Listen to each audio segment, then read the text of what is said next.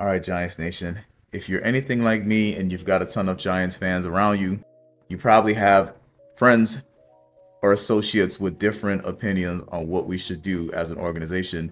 And one of the most interesting talking point has always been about Daniel Jones. What should we do with Daniel Jones? People are saying that Drew should start and Daniel Jones should not play the entire season because of an injury clause. And personally, I feel like it's coming from a part of the fan base that's been obsessed with replacing Daniel Jones, and they've been getting trolled for months by the organization. And me personally, I don't really look at the quarterback situation too much because it's out of my control. I can't force John Mara or Joe to get rid of Daniel Jones just because I don't like him or I don't believe in him. But there is this small part of the fan base that has been obsessed with the quarterback since Joe took the job and Dable took his job. So get Joe as the new GM and Joe declines DJ's fifth-year option and you're jumping for Joy, this minority part of the fan base, which even though they're in the minority, that they're loud, so they're jumping up and down. And you know, from day one of me joining all the Giants groups, I've ran into different individuals that were just like, hey, we're moving on from Daniel Jones, we got a new GM. He dropped the fifth-year option for a reason, and then we make it to the playoffs. That was probably the first L that the replace the Daniel Jones group took, because if we did bad, you would think that we would, take a quarterback in that draft. Now, you would have to do really bad, because I didn't like any of the quarterbacks after the top two quarterbacks. So it's like you'd have to be very, very bad. And the Giants historically have not been in that area of where Carolina and the Texans were, because people always talk about CJ, but I'm like, we're never in a position to draft him anyway. So get to the playoffs, re-sign Daniel Jones, and you take another L, because prior to Daniel Jones signing, everybody was saying that we wouldn't sign Daniel Jones, and the Giants were trying to get a deal with Saquon Barkley done first. We hate to acknowledge that that was a thing, because we ended up not signing him. So we say, we chose Daniel Jones over Saquon Barkley, but the Giants did not choose Daniel Jones over Barkley. They just had their price set for Barkley, and Barkley didn't like it. So they went and they signed Daniel Jones. Now, the biggest problem with signing Daniel Jones is not the fact that we signed Daniel Jones, it's how we signed Daniel Jones. So prior to signing Daniel Jones, John Mara comes out and says that we did everything we could to screw up Daniel Jones. And if you take a step back and take off your Daniel Jones hater lens, or just, view it from like, a non-biased standpoint. So I'm not viewing it as somebody who likes Daniel Jones, because I don't. The Giants drafted this guy 6. And a lot of us agree that that was a mistake. We shouldn't have done that, assuming that Washington wouldn't have drafted him, but that's the guy they wanted, right? So they took the guy that they wanted 6, and some people were saying, hey, even Stephen A at the time was like, if that's what you want to do, then, we don't like it, but that's your guy, that's your guy. Well, let's just say we got him in a later round. We could have gotten a better player than Daniel Jones at 6, so the Giants did that. Then we historically have had bad offensive lines, and he gets hurt. That's partly on him, but mostly on the Giants. Your job is to make sure you have the players around your quarterback to keep him healthy. So share the blame there. But then you hire Joe Judge, who was a terrible coach. And even though Daniel Jones didn't have a great first season on the Pat Shermer, he did throw more touchdowns. He just had to get rid of the fumbles. So that bad hire is all on the Giants. And we missed that wide receiver. We wanted Smith. The Eagles stole him from us. Smith was a great route runner. Smith is obviously a better wide receiver than Wan'Dale, Slayton, and any other wide receiver that we drafted, including Hyatt. Hyatt is not known for route running, which is why he got disrespected by the Cowboys coach. You guys should know better. Somebody said, we got Daniel Jones, another weapon. No. You got Daniel Jones, the second weapon of his career. The only other weapon was Saquon Barkley. Wan'Dale is not a weapon. Hyatt is not a weapon. He's a deep threat.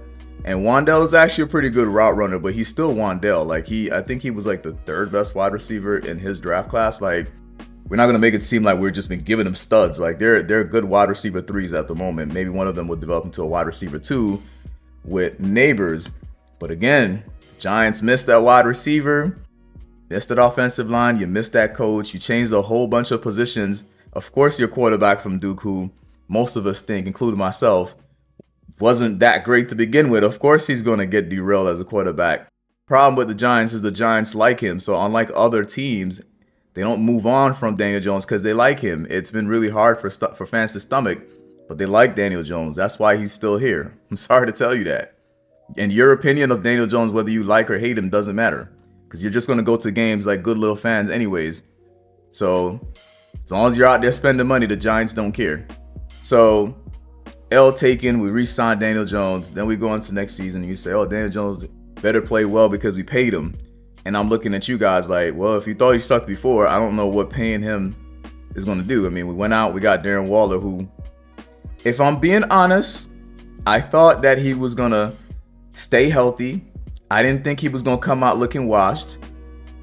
I will admit Daniel Jones was terrible last season, but so was Darren Waller. Darren Waller did not look good, but then when you go back and look at his numbers, you can see that he fell off. Darren Waller was not the Darren Waller we thought we were going to get. So again, we're not hitting where we think we're hitting. Remember Paris Campbell? We thought Paris Campbell was going to be good too. He was terrible with all three quarterbacks. Statistically, Tyrod Taylor was the best quarterback last year, but all the quarterbacks were ass. So it wasn't just Daniel Jones. Like, yes, he was ass, but so were the other quarterbacks. The whole offense was ass. I don't know why we kept our offensive coordinator. He wanted to go and we kept him, but y'all took an L because Daniel Jones went down, and I heard people say stuff. Well, I saw people say stuff like, Jones was playing, we'd have finished with the top 3 pick, and I'm like, not really, because Daniel Jones went down and the other quarterbacks played well because they had Saquon Barkley. They're not playing well without Saquon Barkley. If Saquon Barkley was done for the year, if we traded Barkley, we would be drafting top 3. So we took an L there by having Barkley come back and Andrew Thomas come back. If you're thinking from the mindset that we need to replace Daniel Jones, not as a fan, I'm a fan, so of course I like winning. I'm not complaining, but the guys who wanted to replace Daniel Jones, they took an L because you win too many games, and then we don't like JJ McCarthy because honestly, I don't feel like he's that good. I feel like he'd be better in Minnesota's situation because he's got better weapons around him. We are now going into a situation where our wide receivers will be better because of Neighbors, and then hopefully Daniel Jones or Locke or whoever just does the job of getting them the ball, and that's it. We're overthinking it. That's what we're doing right now. But either way, the draft has passed. And a lot of you guys went into the draft saying that we're going to get a new quarterback, and it was probably going to be JJ McCarthy. Some of you guys wanted no-knees Michael Penix, which is crazy to me, especially at pick 6. And we have no quarterback. And, people are saying prior to the draft, we go in, we don't draft a quarterback, that this draft is going to be bad because we don't have a quarterback. And yeah, we left the draft without a quarterback. So another L for team replaced Daniel Jones. It couldn't be me personally. Like, I just can't focus on Daniel Jones. I can't just wake up and the first thing I think about is fuck Daniel Jones. Like, that is just not my thing. Like, there's just so much going on with the Giants, but this is always the trendiest topic to talk about is Daniel Jones and how people think that Daniel Jones is going to do. But I'm going to talk about the fact that a lot of y'all been wanting to replace Daniel Jones, and y'all been taking back-to-back L's, man. So, re-signed him. Our GM says it was a mistake not taking the 5th-year option. So we pay him, and he stinks and gets injured, and we don't finish top 3, so we can't get any of the top 3 quarterbacks because Saquon Barkley. It's literally Saquon Barkley and Andrew Thomas. If you think that we won games strictly because of Tyrod Taylor and DeVito, then you're slow. You haven't realized the fact that teams, I'm not going to say they respect the Giants' offense when Barkley's there, but they play us different when Barkley is on the field versus when Barkley's not on the field. So it's not just a Daniel Jones thing. It's the way you constructed a team, which is why I'm glad that we now have Malik Neighbors. You construct a team around a wide receiver that can be all over the place. You don't just construct your team around one single running back, and then when he gets hurt, your season is derailed. Now we've got a running back room, which hopefully they can be productive if the line can actually create holes, because we got some good young backs that came in this season. But we'll have to see how it plays out. A lot of y'all think we're going to be rolling out with Devin Singletary, but I think you're wrong. But for the Giants fans that are just like, so focused on Daniel Jones, I had somebody tell me something like, oh, we're never going to be good until we get rid of Daniel Jones. I'm like, what? Did you see the 49ers situation? There was a point where they couldn't figure out which quarterback was going to be the starter. And they still had a great defense, and they still had all of the pieces around those quarterbacks. They had 3 quarterbacks at one point, and they still figured it out. You guys are making excuses for the organization. and then you complain and say, "Oh, we're making excuses with Daniel Jones." It is what it is, man. Nobody's making excuses for anybody, but at the end of the day, the Giants they've been the biggest problem. They've been their own problem. They've literally signed players they shouldn't have signed, drafted players where they shouldn't have drafted them, and you know that if you're suffering because of what the Giants did, not because of the player. It's always been on the Giants.